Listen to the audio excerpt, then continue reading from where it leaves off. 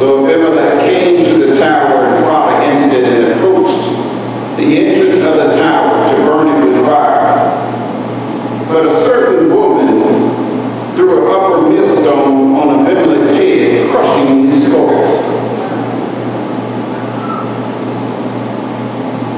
Now, this might not sound like a big deal, but a few times here in the book of Judges, well, a millstone was basically what they used to grind wheat with.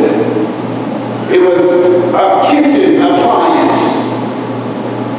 It was like a KitchenAid that fell on Abimelech's head. What's the moral of the story? Get rid of your KitchenAid.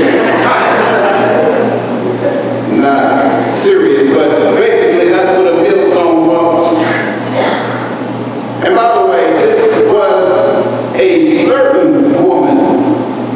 To be killed by a woman in that time was as low as you can go. If you remember before, that was the woman who Jabez killed the guy with the tent peg. There was someone else that asked to be killed by someone else rather than be killed by a woman. God uses the weak things of the world. 1 Corinthians chapter 1. Turn there real quick.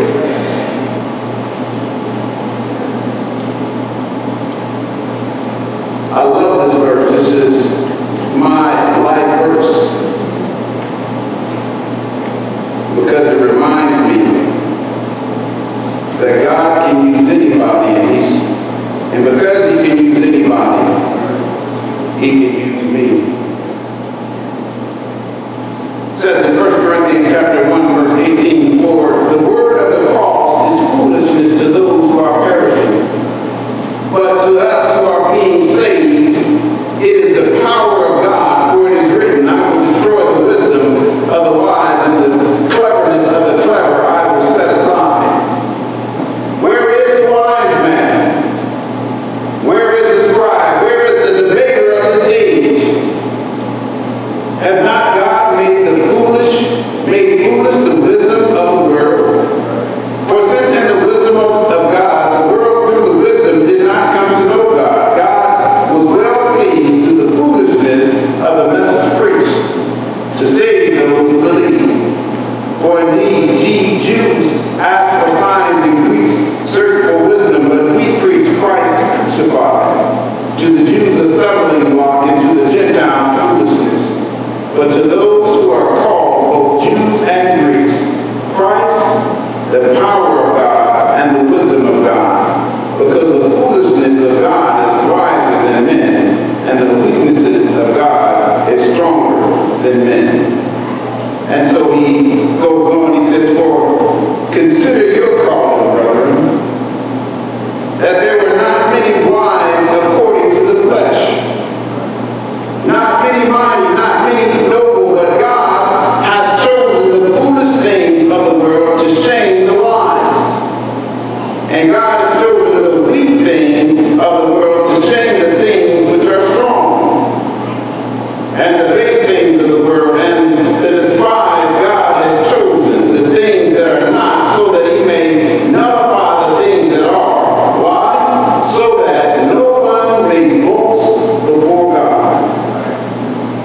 By His doing, you are in Christ Jesus, who became to us wisdom from God, and righteousness, and sanctification, and redemption, so that just as it is written, let him who boasts, boast in the Lord." God is glorified and magnified in using the weak things of the world. So, this young woman, it says in verse 54, verse 53, "This certain woman threw an upper millstone on Abimelech's head, crushing his skull." God had given him victory over Shechem and Gaul, and a woman killed him with a kitchen instrument. Verse 54, "Then he called quickly to the young man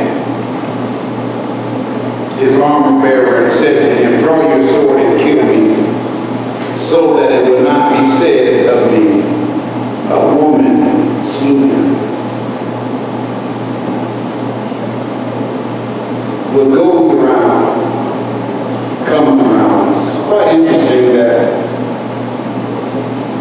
Abimelech kills his brothers, says with a stone, and this woman basically subdues him with a millstone. And so he says to his armor bearer, draw your sword and kill me, so that it will not be said of me, a woman slew him. So the young man pierced him through, and he died. When the men of Israel saw that Abimelech was dead, each deported to his home. Thus, get this, God repaid the wickedness of Abimelech, which he had done to his father in killing his 70 brothers. We read that again. Thus, God repaid the wickedness of Abimelech. There is a time when vengeance will be exercised by God. In the meantime, if you are in opposition to God, I suggest you repent, or you will face the consequences. Verse 56, thus God repaid the wickedness of Abimelech, which he had done to his father in killing his 70 brothers. Also God returned all the wickedness of the men of Shechem on their heads. They are the ones who called Abimelech to be the king, and God judged them also. It says he returned the wickedness of the men of Shechem on their heads, and the curse of Jonathan, the son of Jerubbaal came upon them. Back in verse 20, when he gives his parable, Jonathan gives his parable, he says, listen, my dad, in verse 17, he says, for my father fought for you and risked his life, speaking of his father, Gideon, and he delivered you from the hand of Midian.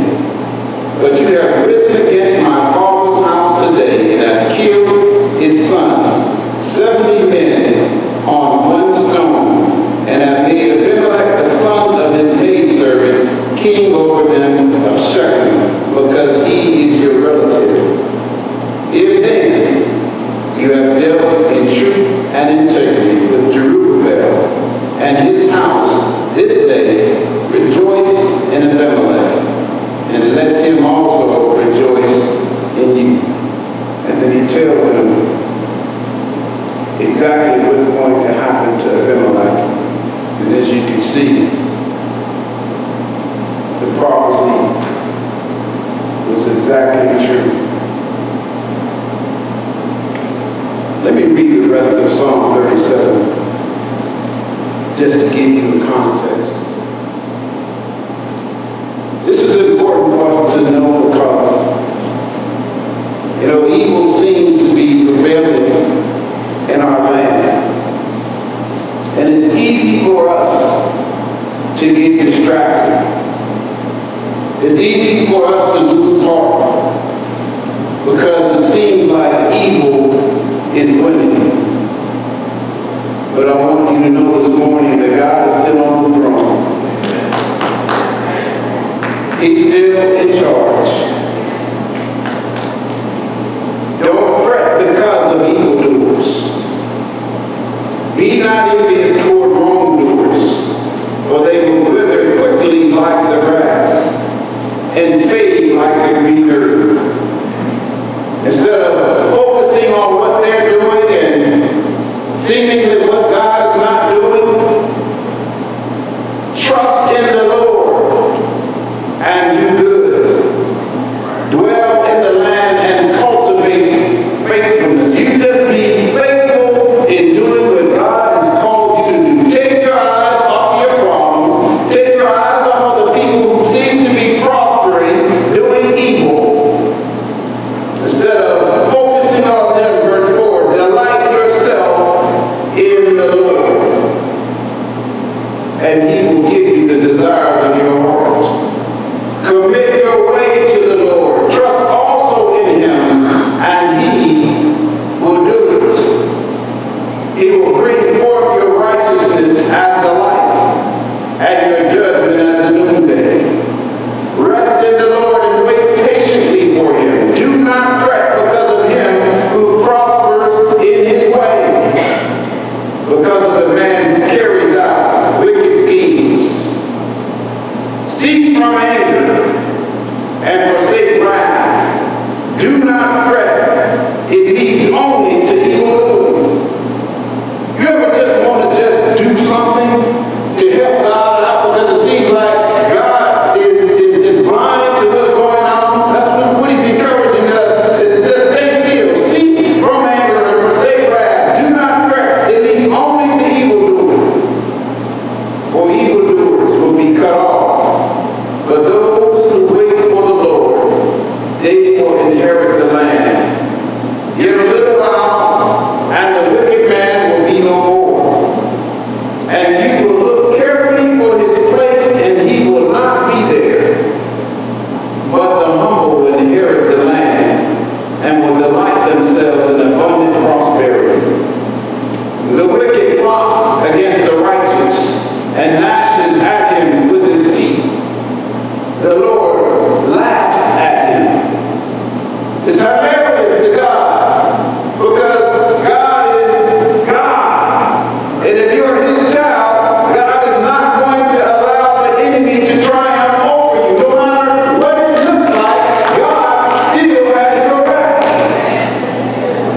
And so God says he laughs at him, for he sees his day coming.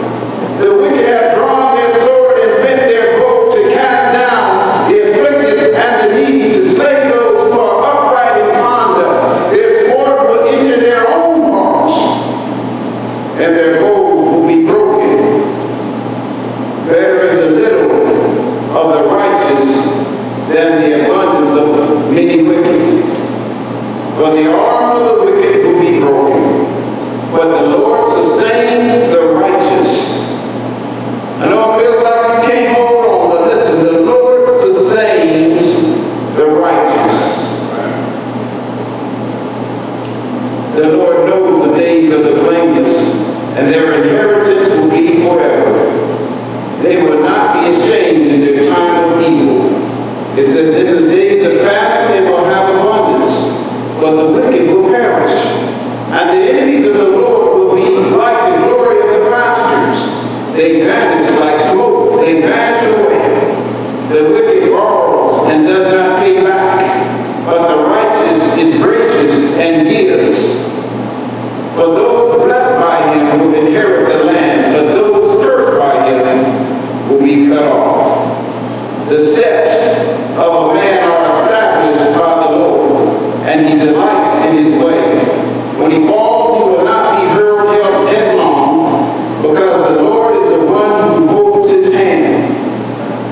He says, I have been young and now I am old, yet I have not seen the righteous forsaken, or his descendants begging bread. All day long he is gracious and lends, and his descendants are a blessing.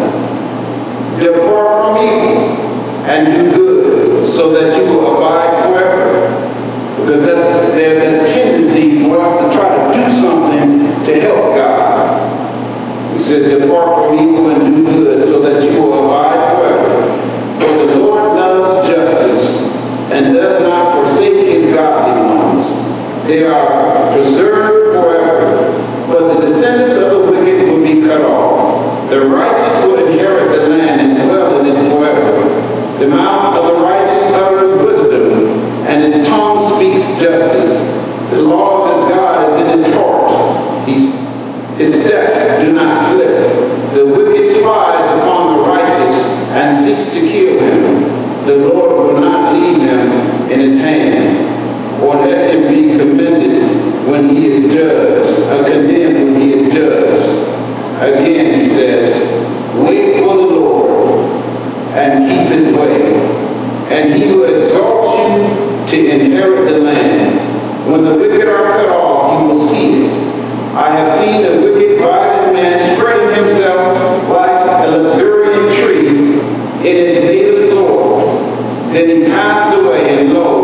he was no more.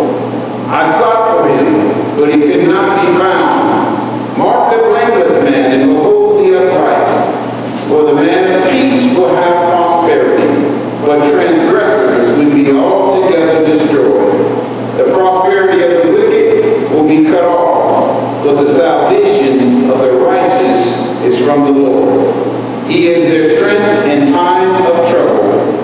The Lord helps them and delivers them. He delivers them from the wicked